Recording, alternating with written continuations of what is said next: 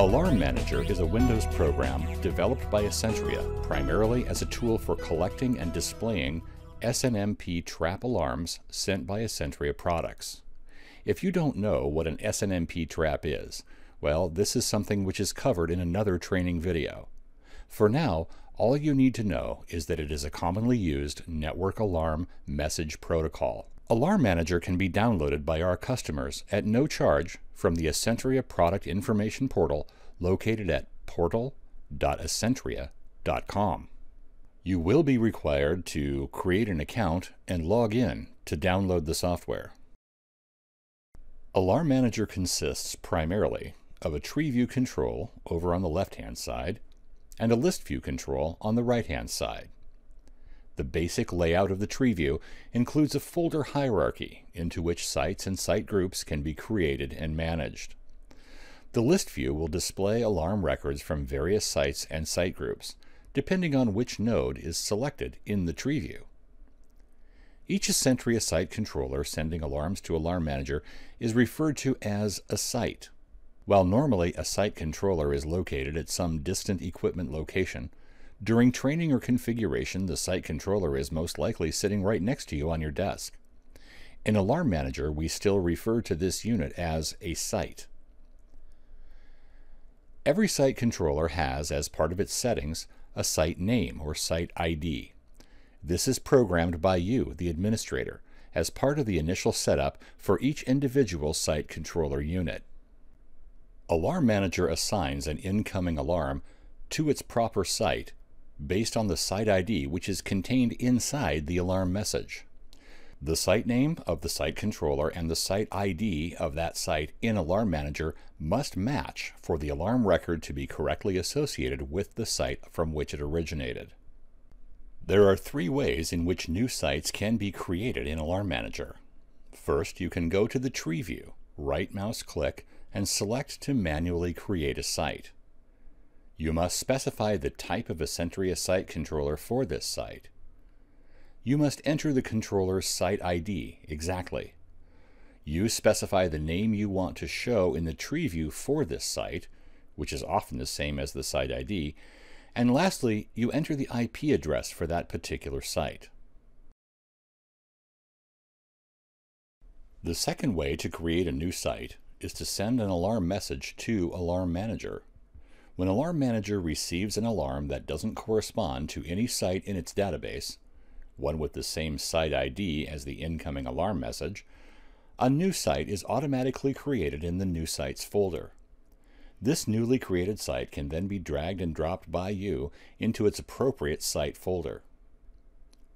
For now, I'm going to delete this site because I'm now going to show you the third way to create a site. The third way to create a new site in AlarmManager is to discover the unit on your local LAN using the Find Local Devices feature.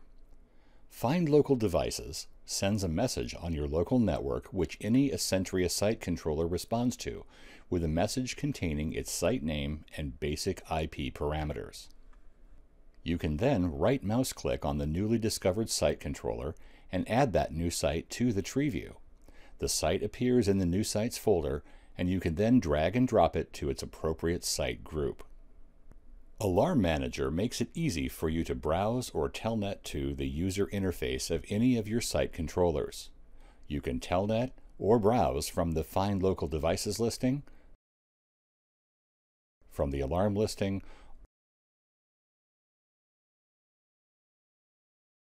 or the tree view hierarchy itself.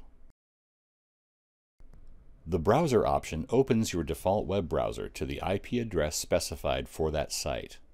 From there, you can log in and control the operation and settings of that site controller. Here in the web interface, we can see much information displayed. Among many other things, we can see the status of each event sensor connected to the site controller unit, its general system settings, and the Ethernet settings. To log out, we simply close the browser. To do the same with Telnet, you first need to set up where AlarmManager can find your Telnet application. We use and recommend TerraTerm, a free and popular Telnet application you can download from the internet. To set up Telnet, go to Options, set up Telnet configuration, and then browse to and select your Telnet application.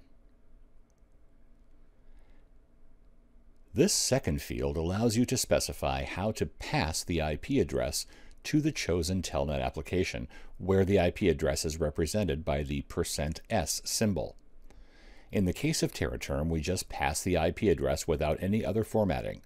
But if you needed some other command line formatting, you would just enter that here along with the %S symbol.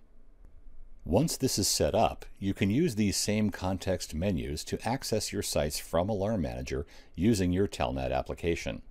Simply right-click on the unit in Tree View and select Telnet.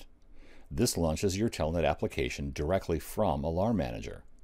After the Telnet application is launched, you can input the username and password of your unit.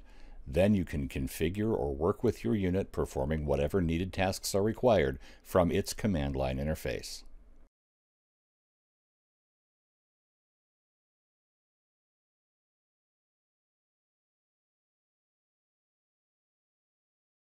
Alarms in the list view are either open or closed.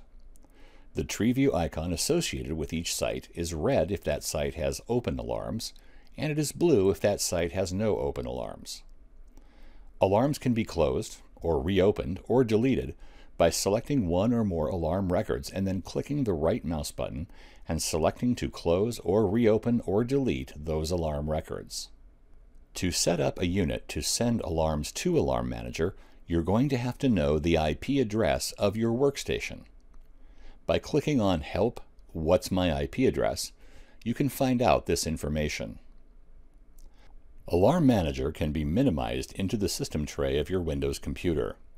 When minimized, its icon will be red if there are any open alarm records in the system, and green if there are no open alarm records in the system. AlarmManager has a notification option which can be set to pop up when an alarm message is received. This option can be enabled or disabled either by right mouse clicking on the tree view icon or from the options menu of the application. When an alarm comes in, the pop-up notice looks like this. Clicking on the button in the alarm pop-up notice reopens the application so the new alarm messages can be viewed. One of the special features of the Find Local Devices tool is its ability to discover a site controller connected to your local network, even if that site controller has not yet been assigned an IP address.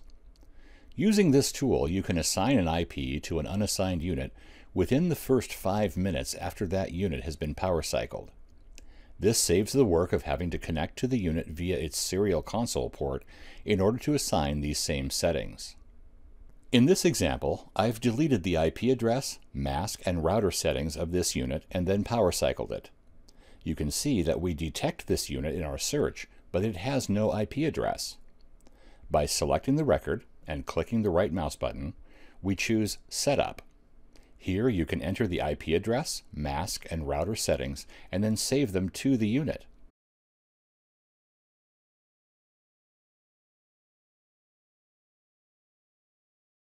Now you see the same unit, but with these IP settings fully assigned.